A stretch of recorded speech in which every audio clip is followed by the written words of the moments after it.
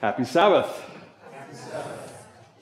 Well, I tell you what, when I see the cross still up here with a garment on it, a robe, I'm glad that we use symbols still to remind us of the greatest story ever told. The story that embodies and encapsulates the entire message that God tried so hard to tell the world. He told this story to begin with through the use of a people. We know them in Scripture as the Israelite people.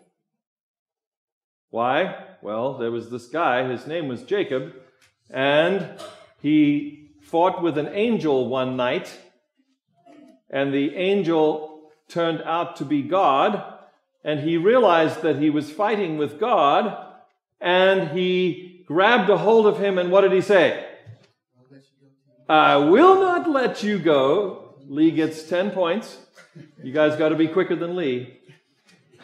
I will not let you go until you bless me. I don't know about you, but getting together with the people of God on Sabbath, one of the things that I look forward to is the blessing of God. Amen. Encapsulated in what happens next is the reason why we refer to these individuals as Israelites, because his name gets changed from Jacob to Israel, father of a great nation.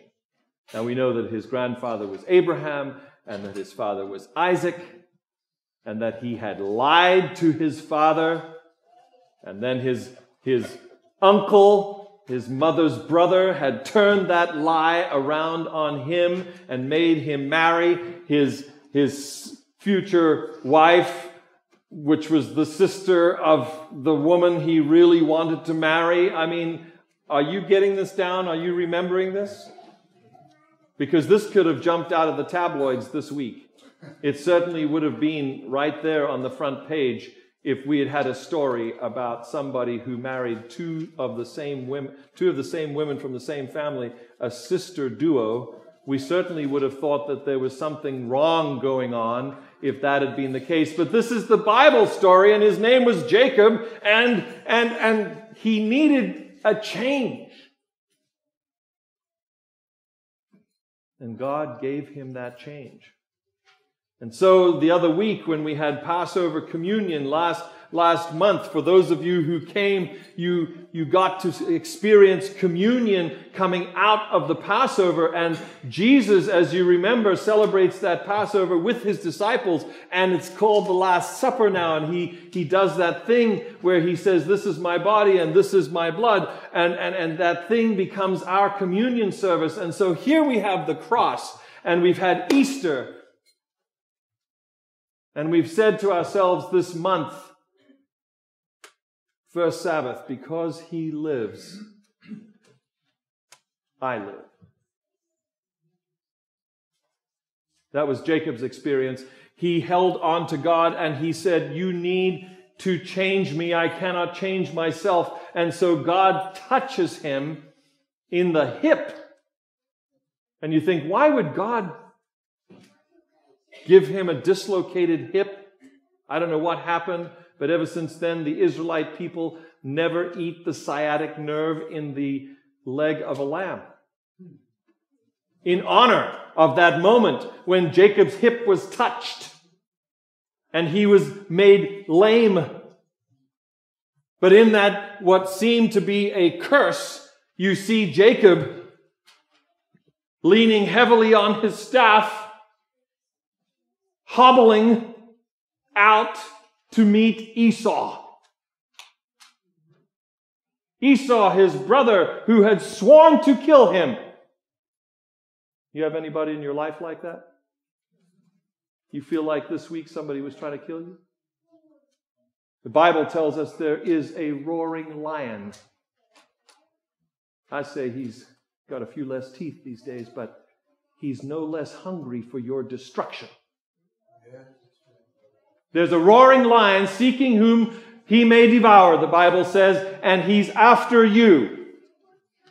If you didn't feel that this week, then I don't know.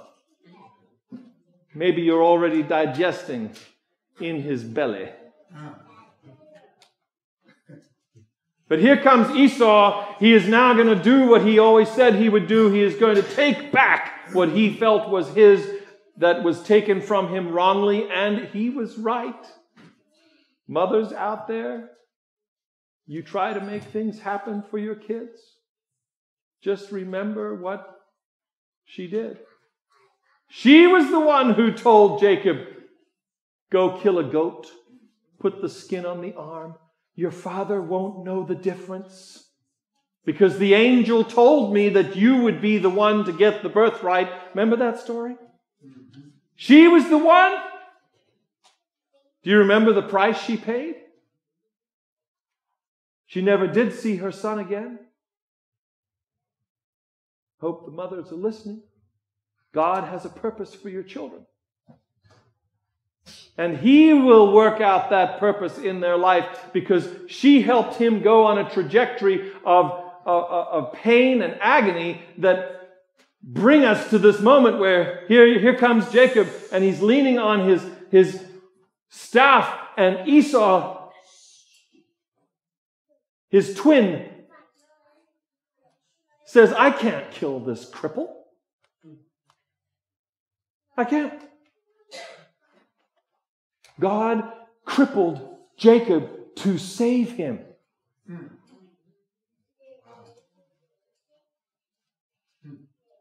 Comes up to Jacob. Jacob had strategically separated his family so that if Esau attacked part of his family, that only that part would be decimated, because you see, Esau was riding with 300 fighting men.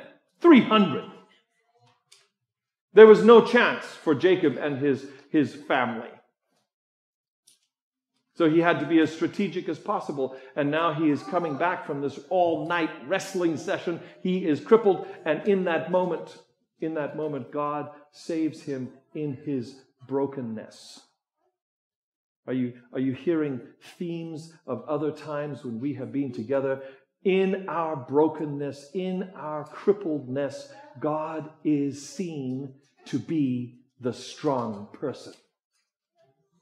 In our weakness, he is made strong. Yeah. We had no way. We still don't have any way of saving ourselves. Are you hearing me? We are unable. He is able. He has made a way. And he has changed our name. As Adventists, we love to talk about Revelation.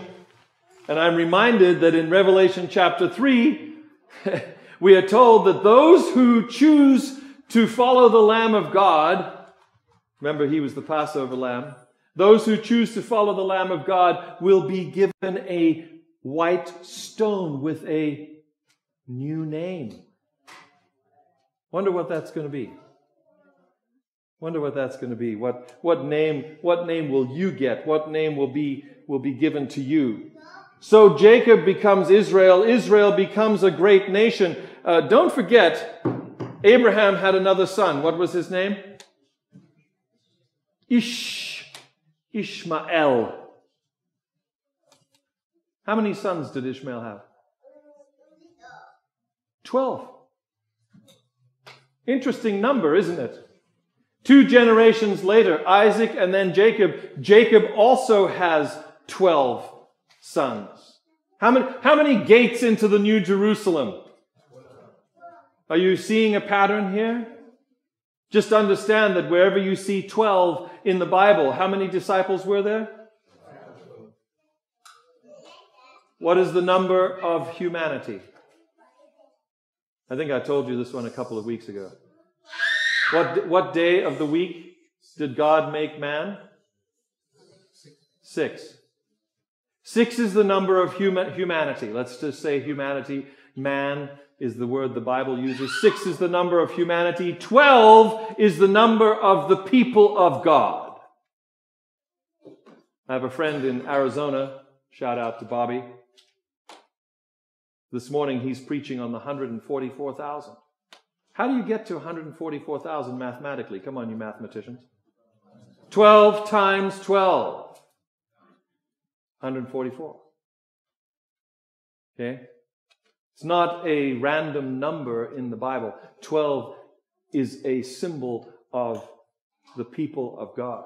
So there is a people that is brought into existence through a broken man named Israel, whom God blesses and says, you will be the father of a great nation. And I'm so glad that the Apostle Paul came along as a rabbi. He knew all about the history of Israel, and he tells us, Gentile believers, that through Jesus, we can be grafted in, and we too can become children of Abraham, Isaac, and Jacob. That we can become one of the tribes of Israel, if you like. To this group, Moses records the words of God in Deuteronomy chapter 6. So if you don't feel like you were a born Israelite, understand that the Apostle Paul tells you that through Jesus Christ you are an Israelite. Deuteronomy chapter 6 verse 5 says, Hear, O Israel. So that's you. Hear, O Israel, the Lord our God, the Lord is one. Love the Lord your God with all your heart, with all your soul, and with all your strength. And Jesus adds, and your neighbor as yourself. Very interesting that Solomon comes along after David. And as I was reading Ecclesiastes again this week, I came across the text that I chose for the call to worship today. It's an interesting text to read as an older person now.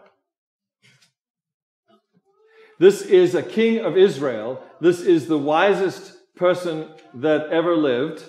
He was given the wisdom of God. That's why we say he was the wisest person, because he has God's wisdom.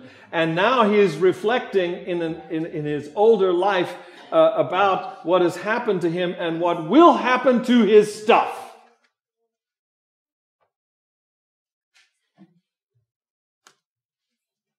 Somebody else. And he even uses the word fool. Somebody else is going to get all my stuff. And I won't even have a say in it. And they will not have had to work for it. They're just going to get my stuff. Quick little advertisement. If you don't have a will or a trust, you're a very naughty person. You may go home thoroughly spanked by your pastor today. This conference will help you. If you don't know, you should know that if you don't have a will, Uncle Sam will decide for you where your money goes. Just saying. And most of it will not go to your children or where you want it to go. So please, get a will. I don't care how you do it. The conference will do it for free. But get a will, and especially get a trust. Put everything into a trust. I've got that for my mom. Please. Do it today. Set up an appointment. The man who does it is Brother Park. He comes to our church. Make an appointment with him and get a will. Chris and I are in the process of updating our will into California. So, do it. You don't know when you might need it. Do it today. Solomon is interested in the fact that he will not have this very kind of directorial power over his stuff when he is gone. You can have that kind of power. You can say, I would like my assets to all go to my children. Solomon didn't have that kind of power. He did not know who it would be of his sons, of the many, many children that he fathered, who it would be that would actually get to the fore. And we know, because we know the history of Israel, that there were some very nasty people that came after Solomon, and they did not do good things with all that he had amassed. Amazing, amazing that God would bring into the land of Israel a people who, if you read the end of the book of Deuteronomy, he tells Moses first, before Moses dies, and then Joshua, these people will not follow me. They will leave me and forsake me. And then you read Joshua 1:9, and you read actually the end of the book of Deuteronomy, and he says, oh, but anyway, be strong and courageous. So if you're a parent today, and you had God telling you, your children are not going to listen to you. Your children don't care what you say. They're not going to follow. You're going to go away and they're not going to follow. How would you feel? I'm so glad that he does say to us as parents today, he does say to us as a church, be strong and courageous anyway. Go ahead. Go into this land. I'm going to give you this land. And in this land, he says to them, hear, O Israel, the Lord our God is one. Love the Lord our God, the Lord your God, with all your heart, with all your soul, with all your strength. Jesus meets up with Nicodemus. He has an appointment made, and he meets Nicodemus in the way that he would like to meet. He doesn't force Nicodemus out into the open. And you can count on the fact that that same God, that same Jesus will meet you anywhere you want. Amen. Anytime you want. He's not going to embarrass you, but he will meet with you. He meets with Nicodemus in John chapter 3, and it's an incredible, incredible moment.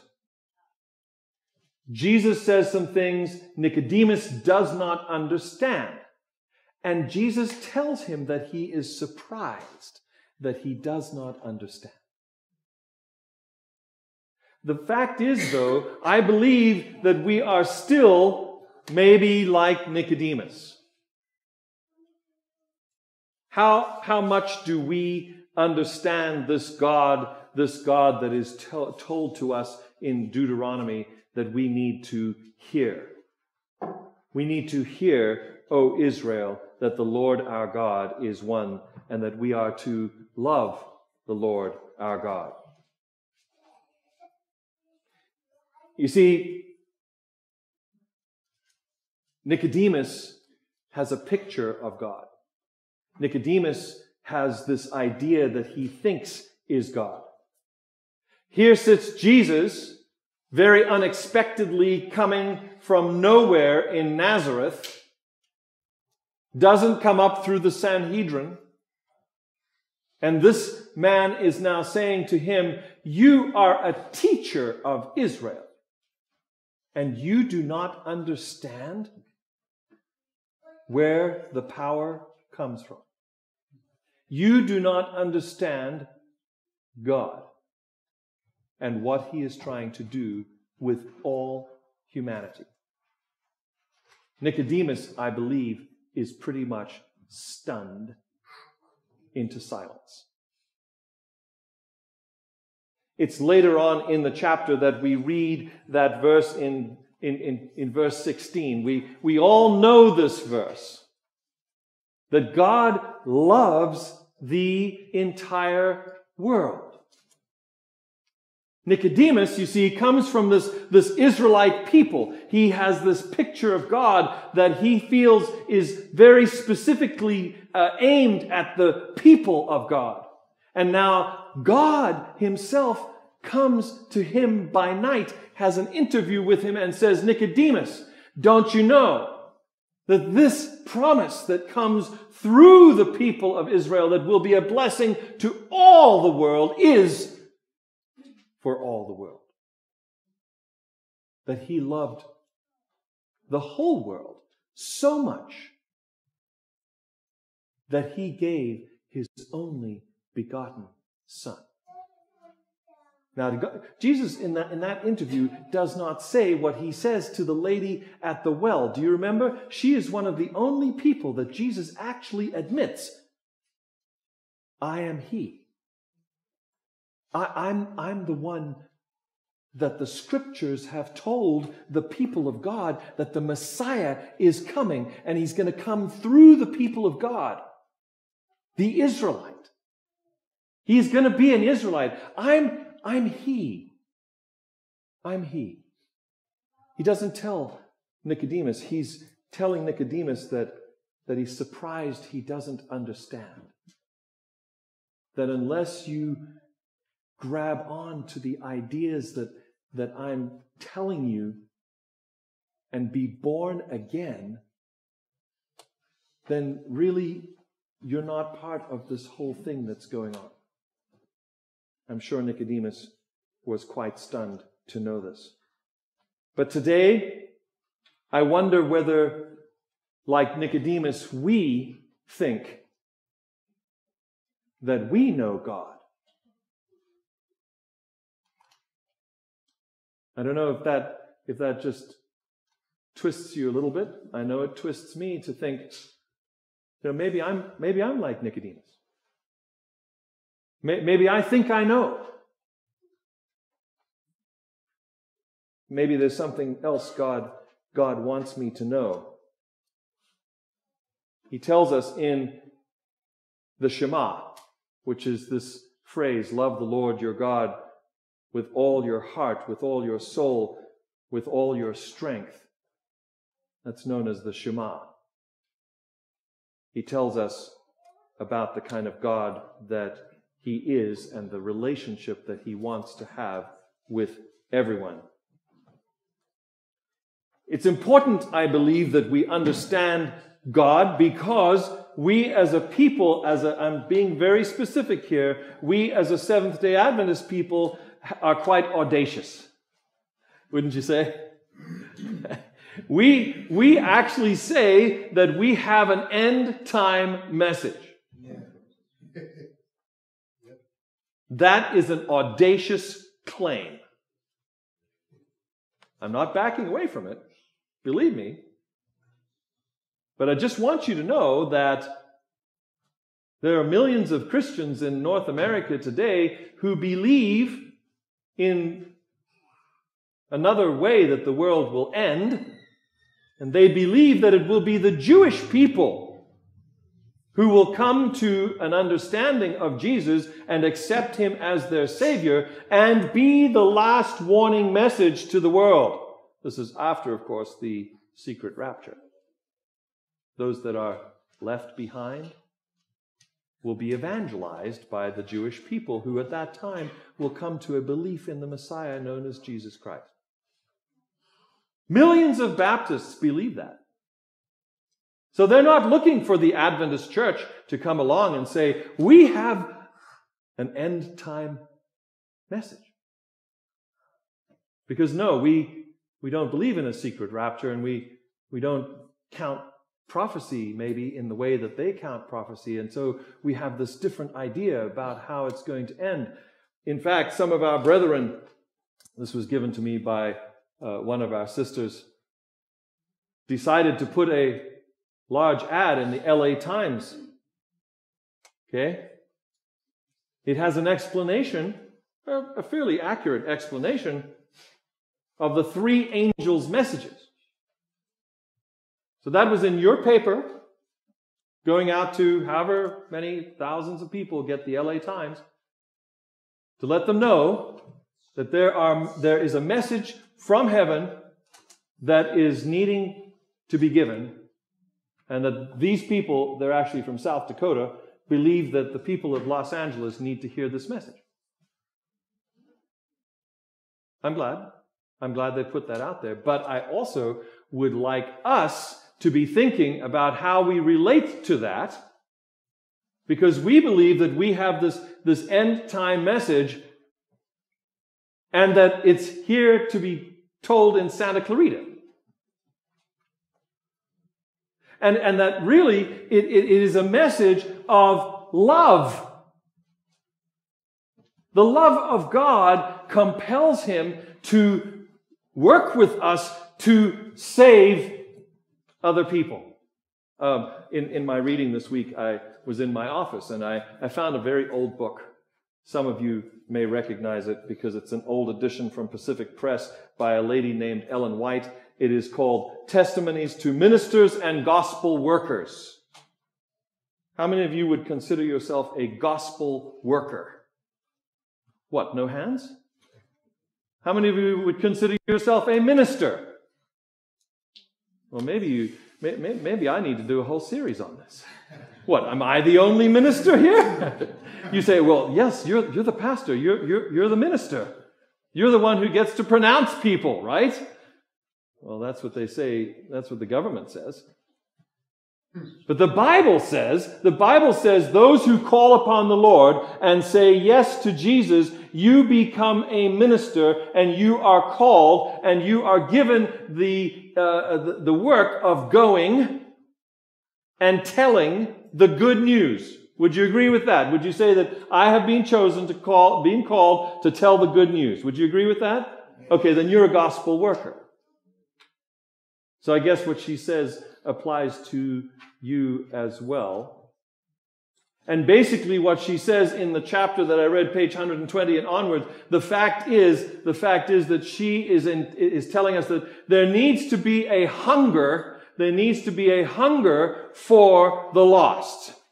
Now, what is the lost? I'm going to quickly define that for you. It's very simple. The lost are people who don't know Jesus. The lost are people who have disconnected from God the Father, Son, and Holy Spirit, and are going their own way, or at least they think it's their own way, because really it's not. It's a way that's directed by the evil one. Only two roads in the world, we know this.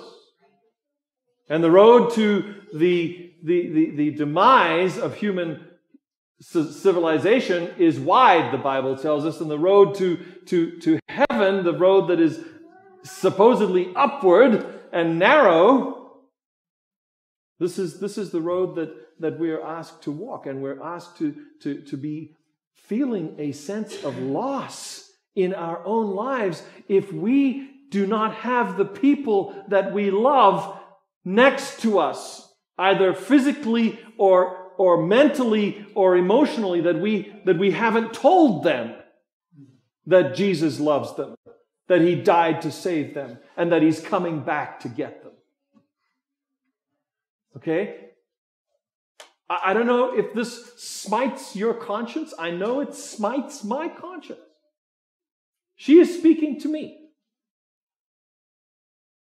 She is saying, we have a message, we have an end-time message that needs to be given to our neighbors and our friends. And my dear brothers and sisters, it is a message of the love of God. The first angel says, pay attention to this God. Which God? Well, it's the God who made you, the God who loves you. Second angel says, you know what, there's this rebellion going on in the world, and you know, if you're part of those who are rebelling against God, it's time for you to come out of that and reconnect to God, and do a life that is led by this one God. Behold our God, hear, O Israel, the Lord our God is one. The triune God. And that the third angel's message is all about the fact that this other kingdom in this world is crumbling. It's going down. It's not going to survive. Now, if you were on the Titanic and you were knowing, because of history, you were sent back there and you were on the Titanic and you knew that it was going to hit the iceberg, what would you do? you'd not get on. Good choice. But if you knew there were thousands of people and you're on this boat and you know that it's going down, what would you do? You would go to the captain and you would say, you need to watch out. You're heading towards an iceberg. And if he didn't listen, then you'd go to the first mate. And if he didn't listen, then you'd go. This is what Ellen says we should be doing. If people don't listen, don't worry about that. Go to somebody else. Doesn't matter who they are, they all need to know that Jesus loves them.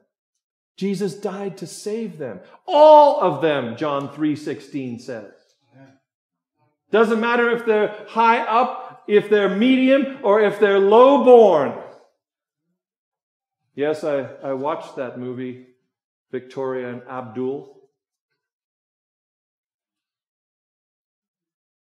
Amazing how we can discriminate against individuals who are not like us. For any reason. When we do that, we are not listening to our Heavenly Father. When we judge people, we are not listening to our Heavenly Father. Jesus says, for God so loved everybody that he set in motion a plan to save as many as would say yes to him. He doesn't want to leave anybody behind. No person. How's this for a change in that phrase? No child left behind? No, that's not what he says. Maybe he says, no child of mine. And how many children are there of God's on planet Earth? 7-point-something billion now, right? All made in his image, born at his direction, alive for a purpose. Don't think that you're alive for no purpose. Don't think that you're here for because of a random night of wild partying. I mean, come on. Some people say, oh yeah, my parents really didn't want me. Some of you know Fred Hammond. He's written a lot of really great gospel songs. I saw a YouTube about him this week where he is here because God wants him to be here because his mother tried to have an abortion and it didn't work. 3, 4, 5 days later, he was still alive and he was given life. Fred Hammond, who has blessed this world with amazing music. Devil tried to kill him at birth. And God said, no, I need you here. I want you here. So if you are hearing me today, God needs you, wants you, will work with you to be in your life, in your situation. He will work to help you to be a part of what he is doing. Many people worry that they don't come to church. I say, be more worried that you are not representing your Heavenly Father. Church is here just to help remind you.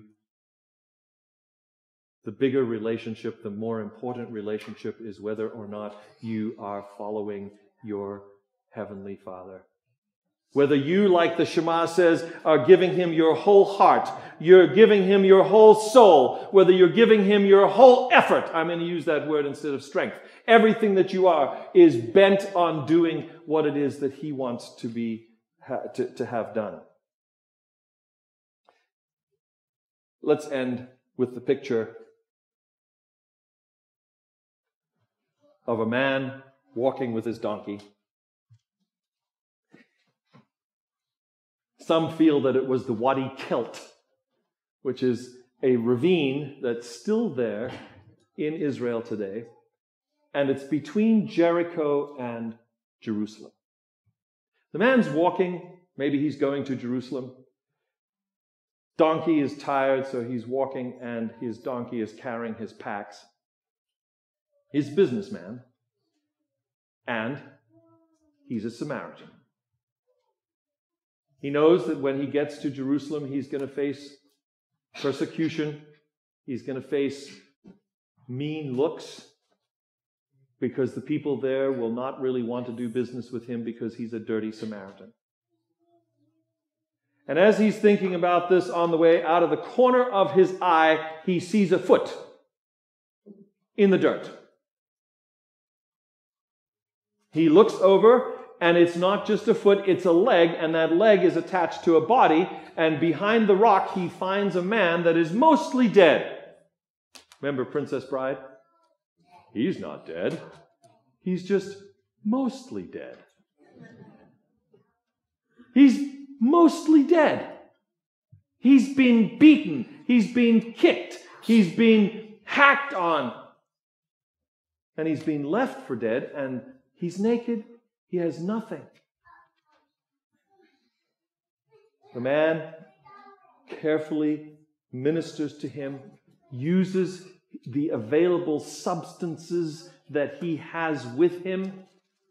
No, he doesn't have Tylenol. No, he doesn't have bandages. He uses his own clothing as strips. He rips things up. He takes olive oil and he takes wine and he cleanses, he dresses the wounds, and then he puts this half-dead, mostly dead guy on his own donkey. Instead of riding it himself, he puts him on his own donkey and carries him, shoulders him along as they hobble to the next rest stop. This scene is as amazing to us as it was to the listeners in Jesus' day, except that we should understand that the listeners in Jesus' day were church people just like us. Jesus is not talking to people who don't understand, because we know the first part of the story has really hit home, because the two guys that went past this mostly dead guy were a priest, a religious leader, and a Levite. And because of their understanding of their religion, they believed that touching a dead body would disqualify them from doing their religious duties. And so therefore their religious duties ranked higher than ministering to the mostly dead guy. Do you see what I'm saying? I don't know if you're hearing this. Maybe I could say this. Is coming to church and paying your tithe and being seen in all the right places important to you, or thank God that some of you today put something in the offering plate for Family Promise. Because on your behalf, people like Naomi and Inga and others spent their lives this week to help the two families that are still going to stay tonight in our classroom. They're doing this on your behalf. Family Promise is doing this on your behalf. I'm so glad, honestly, that we have this opportunity to share our space with individuals who have no shelter. It gives me probably the best feeling about our facility to be able to do that. Now, we also share with a fantastic daycare. There are 75 families who come in and out of this property every day, all week long. I love sharing. There's another congregation that sits in these pews tomorrow, every Sunday, every Wednesday night. Come Wednesday night, come pray with them. They really pray. They pray local, they pray far away, they pray for people on Wednesday night. If you want to come pray with them, come pray with them. Doesn't matter that there's a different leadership group. Don't worry. They are praying in the name of Jesus on Wednesday night here in this church. And they would welcome you if you wanted to be here. I've come. It's a wonderful service that they do. Sharing. He's got the man on the donkey. He's sharing. He put his own wine, olive oil. He fixed him up. Takes him to the inn. And this is where it just gets amazing. He pulls out his wallet and he pulls out his gold card and he puts it on the table and says, "Here, I'm paying for as many nights as he needs. I'm going to be coming back this way, and so I'll sign the check then, and I'll pay you any extra that you need in order to take care of this man." The likelihood was this was an Israelite who had been brought up to hate Samaritans. Are you getting the gravity of the story? I mean, think of who you might have been brought up to not like. Because Jesus would be telling a story about that person if you were there. Oh yeah, those fill in the blank. Not really happy if they come to church. Folks, Jesus messed with Nicodemus that night. He really messed him up when he said, "For God so loved the world that he gave the Messiah to everyone." I don't know about you, but that kind of messes me up too. Because it takes away any excuse that I might have to not love everyone. Because you see, if I say that I'm connected to Jesus, if I say that I am a Christian, then that says that I love like Jesus loves. Period. Takes away any excuse that I might have for not wanting to associate with this person or that group or this orientation. Takes it away. Because you see, God came to this world through Jesus Christ and showed us how. Ellen says that if we're connected to Him, the way that will play out is that we will start loving people and hungering for people to be with Jesus like we are with Jesus. That's bottom line. That's why I called today, kind of finishing up the series, because He loves. I love.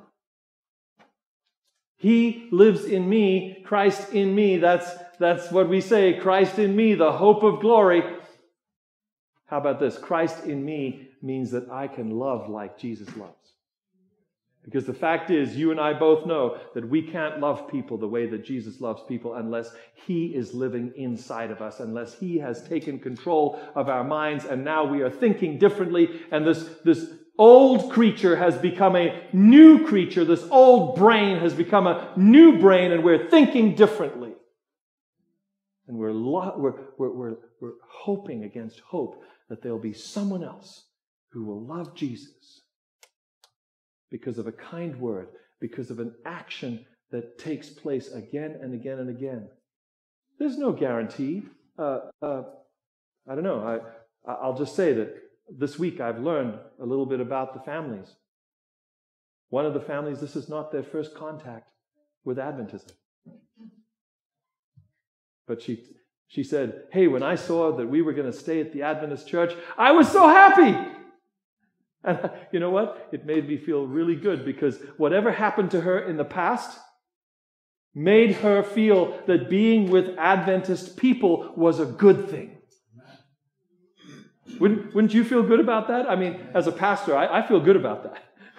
that people would say, "Hey, those Adventists, being with them that's a good thing." Yeah, it makes me feel good. But more than that, I want God to be happy with what we do. So that's my prayer for you and for us today, is that because He loves, we will love. Amen.